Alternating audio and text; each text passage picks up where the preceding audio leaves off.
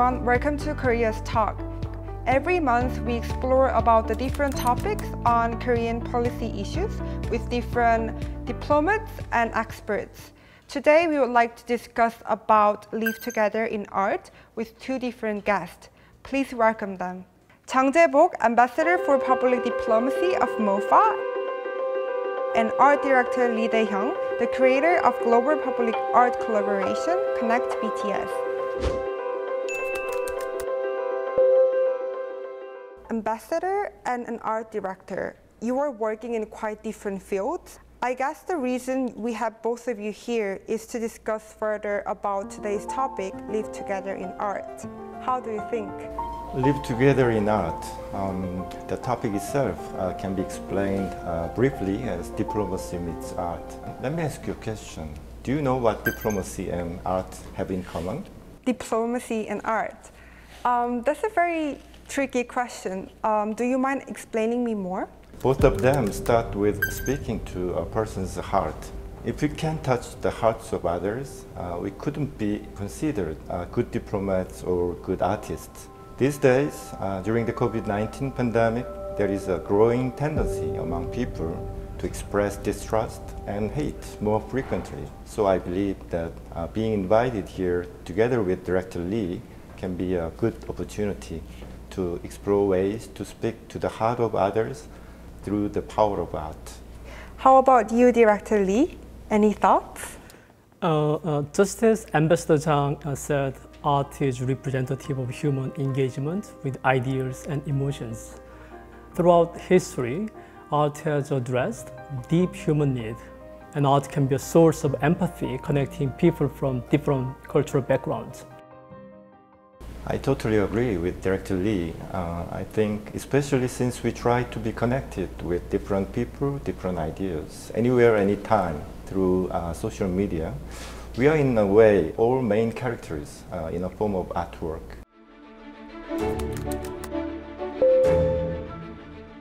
The entire world stays connected through these digital platforms, and we have access to a huge amount of real-time information online. But at the same time, it's also true that fake news or false information proliferates on social media. And a great deal of this unfiltered and misleading information has been inciting fear, prejudice, and hate. That's why having the ability to differentiate good sources from bad has become critical in the digital age. Connect BTS project that I organized with a group of international curators connected 22 international artists across 5 cities around the world.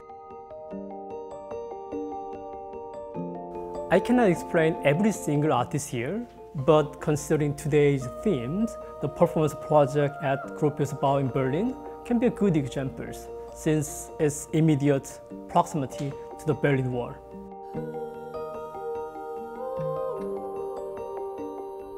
When Berlin Wall fell, I thought there would be no more ideological conflict. But today, invisible, higher, and thicker walls of hatred is still separating people from people. The kind of wisdom that destroyed the Berlin Wall back in 1989 is not functioning properly against the invisible walls of discrimination and hatred.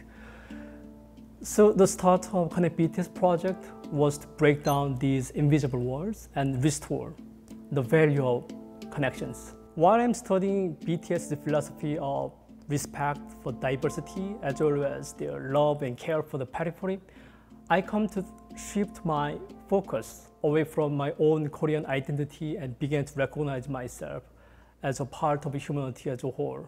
Ultimately, every individual is important because we are all different. We are the author of our own path into the future, but we are also fellow travelers. Fellow travelers, I love the word.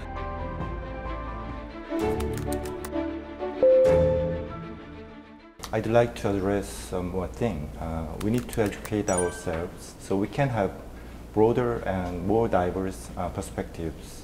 UNESCO is carrying out a form of civic learning called global citizenship education to address issues like discrimination, human rights violations, and inequality in the world. It emphasizes universal values such as humanity, tolerance, and respect for diversity. In fact, Korea has led the creation of the Group of Friends for Solidarity and Inclusion with Global Citizenship Education, which was launched by UNESCO in May 2020. I believe that there are many other people like me who would love to hear more about Live Together project. Thank you for bringing it up. At this point of the COVID-19 pandemic, I do believe it is critical to raise social awareness and encourage people to embrace cultural diversity and inclusiveness. In order to fight against racism and hate, Ministry of Foreign Affairs is promoting the Live Together campaign together in partnership with UNESCO. A variety of people around the world are actively participating in this initiative, and they are finding it relevant to their lives at this difficult crossroads in globalization. People from all walks of life, including high-level officials, diplomats, actors and actresses, singers, students, even Pengsu, giant penguin, have joined the campaign, as you can see on the Instagram account. Besides Live Together campaign, I would also like to mention another challenge called Stay Strong. That's right. Ministry of Foreign Affairs has been trying to deliver positive messages to the sections of the public that have been experiencing difficulties through various campaigns. The Stay Strong campaign, which aims to help overcome the COVID-19 crisis through global solidarity, has received worldwide attention as well. I think everyone can be a diplomat by spreading positive influence through these kinds of campaigns. This is what public diplomacy is about. I think that what you just mentioned is really critical. Last year, the year of social distancing to fight back against the corona pandemics, I witnessed unprecedented polarized world of xenophobia, antagonism, and nationalisms. In that gloomy situations, American composers, Eric Whittaker's virtual choirs connected 17,572 singers from 129 different countries to sing gently together.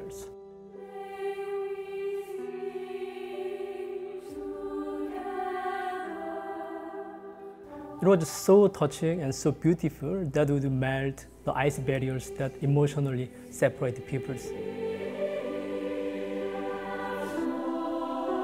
The project brought the world back together in harmony, voices of different peoples who never met before. The highlight of this project, I think, you can find the names of all 17,572 peoples listed in the end of credit. If we can be connected together and sing together, it becomes a true work of art that can change the world. Thank you very much. Today, as a host of the very first episode of KOREAZ Talk, I feel very honored to have a meaningful conversation with you two and collaboration of diplomacy and art. I believe that when it comes to the direction of collaboration and diversity, it will be very meaningful. Ambassador Chang and Director Lee, thank you very much again for being on the show today. We're KOREAZ Talk. Make sure that you like and subscribe the KOREAZ channel. Thank you.